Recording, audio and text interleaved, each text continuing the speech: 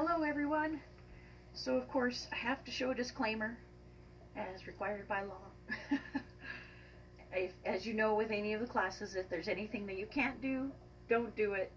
Wait for the next thing or modify it so it's easier for you to do.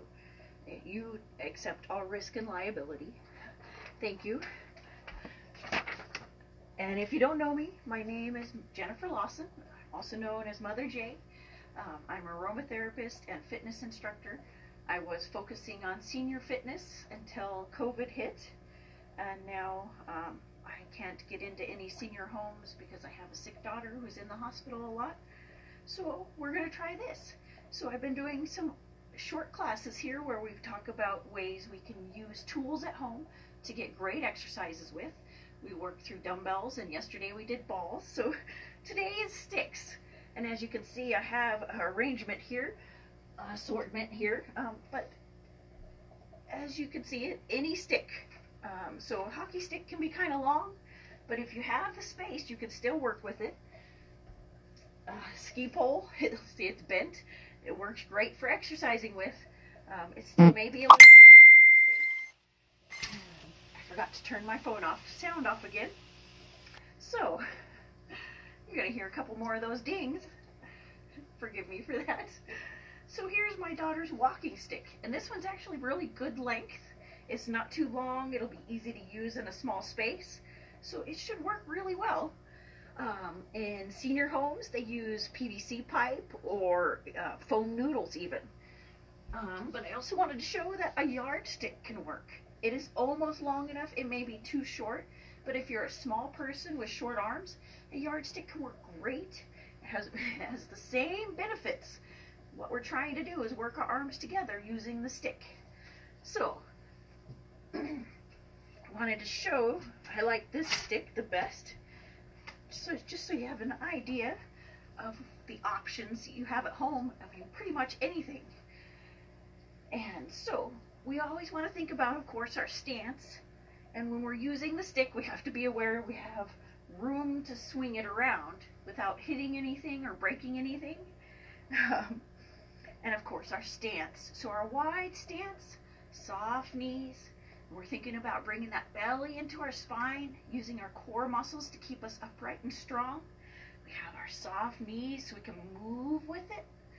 And then the stick, depending on the length of it, you want it about your elbows bent about like this. So almost a 90-degree angle. This is a good extension to hold it at. It's a great place to start. If you have shorter arms, you can always start in closer. But the length of the stick really helps with the muscle use and the range of motion that we're working with today. That's the whole point of the stick. So we have our soft knees, our posture, our shoulders are back.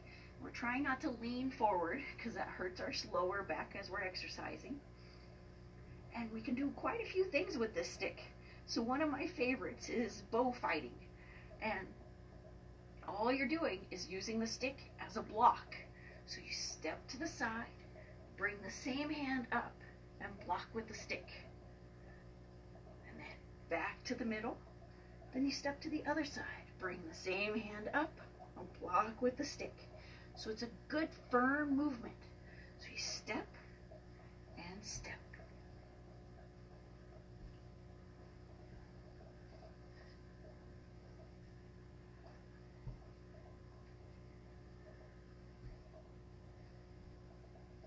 Very firm movements. See how the muscles are getting tense and flexed with the movement. The more stiff and firm you are with it, the more muscle movement you get out of it, or muscle activity you get out of it. So it's a great exercise that can be aerobic if you speed it up.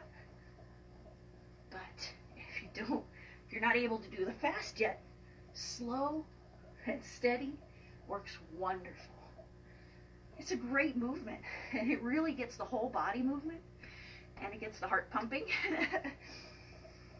And you always want to remember your breathing, because if you're not breathing while you're exercising, your muscles are getting tired faster, and you're not able to build as much muscle as fast, because your muscles don't have the oxygen they need. So So we talked about breathing in through our nose and out through our mouth.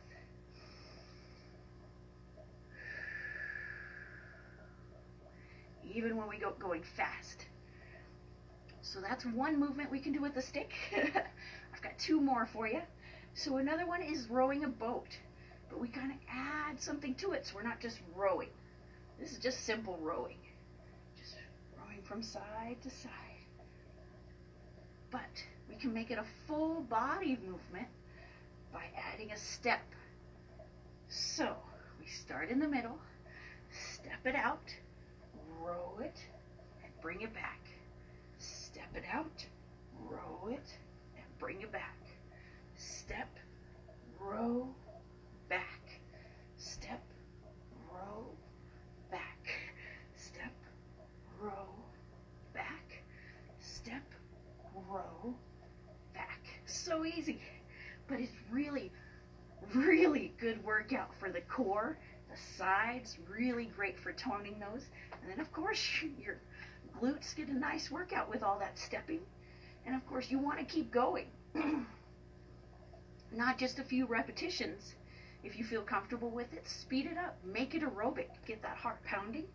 Or if you're not ready for that, slow it down. Use those controlled, strong movements. You get a lot of muscle work out of those movements if you're just using your muscles, if you're focusing on them. So just like yoga, yoga can build huge amounts of muscle, and all you're doing is standing there and holding a pose. So when we think about it, we don't always have to be moving, especially not moving fast, to build muscle. So we did our row, our bow, our Japanese bow fighting. Now, there's one more, and it's really simple. Seems really stupid, but it's amazing exercise for the arms and the back. So we want to make sure we have our shoulders back, we have our wide stance, our soft knees, so we can make it a full body exercise even though we're not really moving around. So we're drawing circles. We're just going to go forward with the stick, bending the knees, and back up with the stick.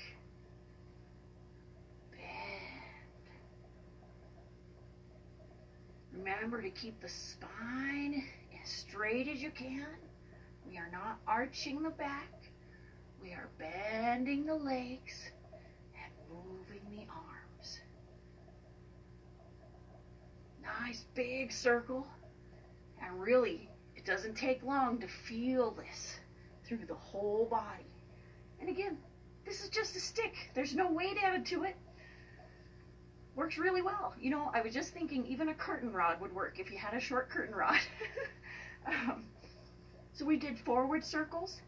Now, you can do the same thing going backwards. Just the opposite direction. Getting that full body movement.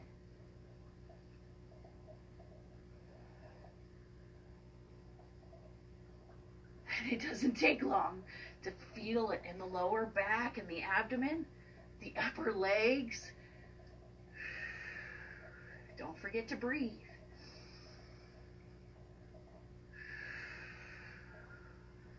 So simple. Such a great exercise. And you don't have to buy tools. It's pretty easy to find something long and straight that you can work with. Even a broom handle would work. So it gives us some ideas on the stick. Now there's one other one. It's a balance test. So you have to be sure of your balance with this one for sure. But what we're doing is working on our balance and our focus and dexterity, which is not always easy. So we're going to bring one foot up or up and touch the stick. Then put it down. Bring the other foot up. Touch the stick.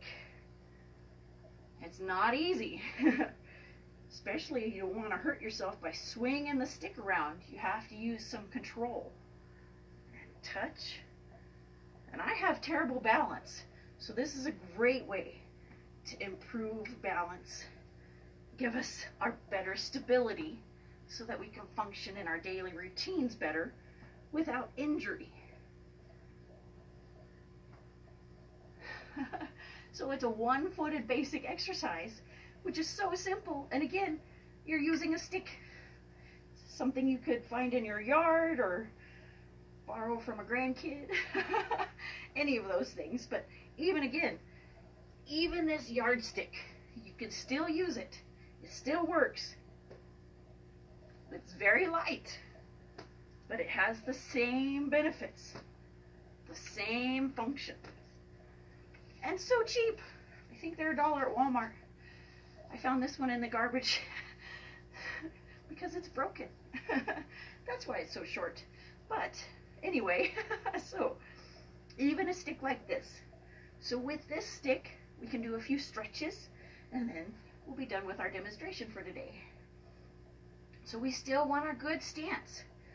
This is the best stance for balance and posture because it brings your center of gravity down here, not up here. So you really can move and flex and remain stable. So we're just going to stretch it up. So bring it up. Stretch it up high as you can. Breathing in. Now bend it over and breathe out. Good. Bring it back up. Breathing in. Stretch it over and breathe it out. Good. Bring it back up. And relax it down.